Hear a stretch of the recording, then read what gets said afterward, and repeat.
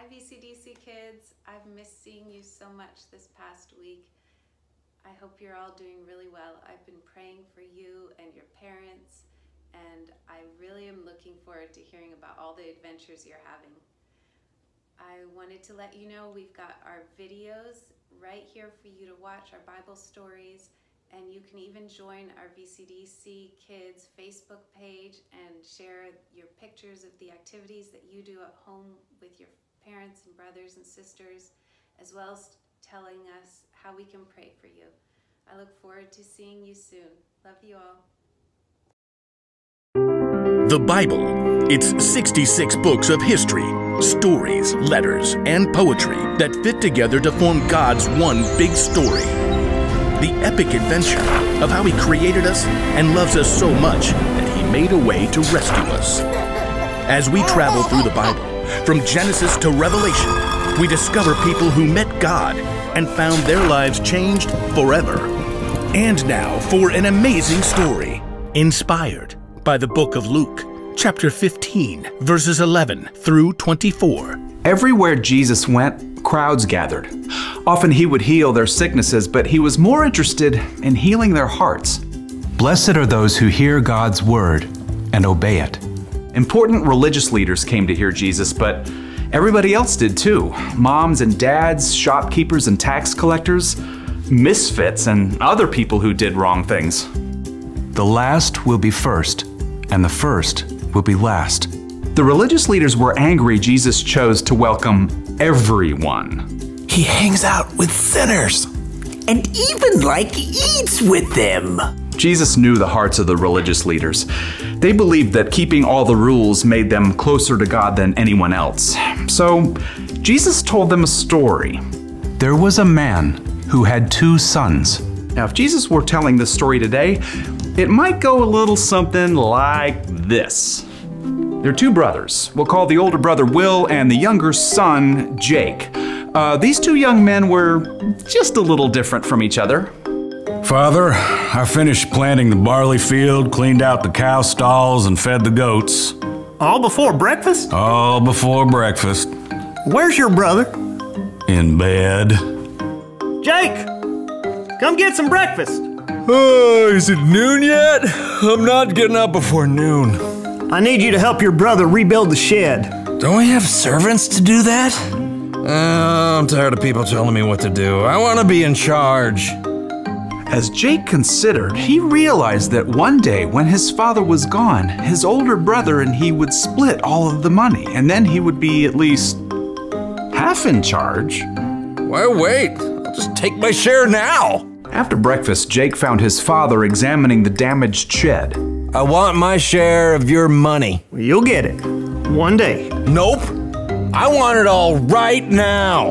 The father studied Jake with sadness in his eyes. Then he decided to let Jake learn the hard way. All right.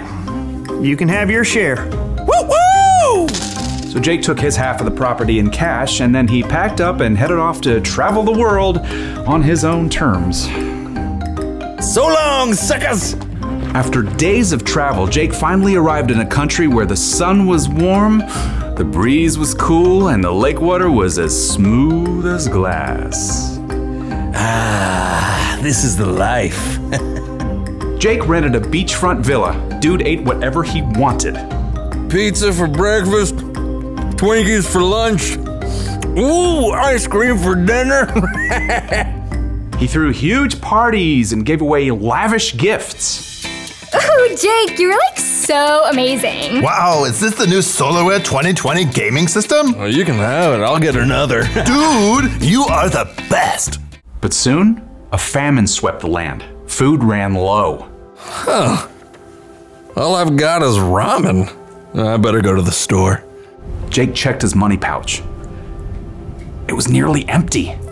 2 pennies? But I had so much. Hey, anyone have an extra PB&J? No. Don't bug us. Jake had nothing left. At last, he was forced to work for a farmer taking care of the pigs. Soo-wee! Hey, pig, pig, pig, pig, pig, pig. Jake was so hungry. Even the disgusting food scraps for the pigs looked pretty good. The crust is the best part of the sandwich, right? Or this. Don't you touch that there banana peel. It's for the pigs. This is so not kosher. As Jake crouched down in that miserable mud with those pigs, he couldn't help thinking of home. My father's servants have more than enough to eat, and here I am practically dying of hunger. I should go home. I will go home. I'll say, Father, I have sinned against heaven, and I have sinned against you. I'm no longer fit to be called your son. Make me like one of your hired servants. Yeah, that's good, right? Jake got right up and headed home. The journey took a lot longer on foot, and he was weak with hunger. Sinned against heaven, sinned against you. I'm no longer worthy. At last, Jake reached his hometown. Nobody even recognized him as he shuffled down the road, dusty and ragged. I'll just sneak into the house the back way. But as Jake neared his home, he saw someone standing on the porch. I really hope that's not Will. In an instant, the figure on the porch leapt down and began to run. The man raced down the walk and flung open the gate. Wait, it's Dad! Jake's father ran along the dusty road toward his son. Dad, My son! The father threw his arms around Jake and kissed him. Jake swallowed hard and stepped back. Father, I've sinned against heaven and against you. I'm no longer fit to be called your son. But Jake's father was too full of laughter and tears to listen to any of this. Instead, he hugged his son again and led him back to the house, calling for the servants. Quick! Bring the best robe and put it on him. Put a ring on his finger, sandals on his feet. Bring the fattest calf and kill it, and let's have a feast and celebrate.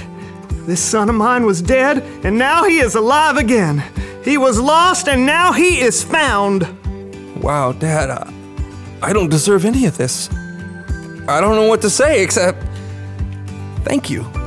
So the father had freely forgiven the younger son. But the story wasn't over yet, because Jake's older brother, Will, you remember him? He was out working hard in the fields, and well, Will would turn out to be far less forgiving than his father.